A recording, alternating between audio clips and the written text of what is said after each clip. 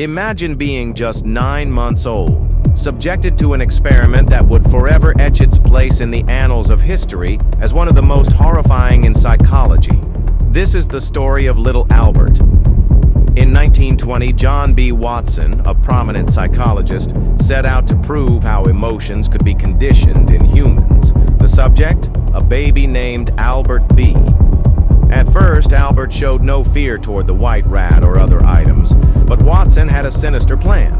Each time Albert reached for the rat, Watson struck a hammer against a steel bar, creating a deafening noise. Over 7 weeks, this pairing was repeated. Soon, Albert began to cry, not only at the sight of the rat, but at anything white. Blankets, masks, even cotton balls.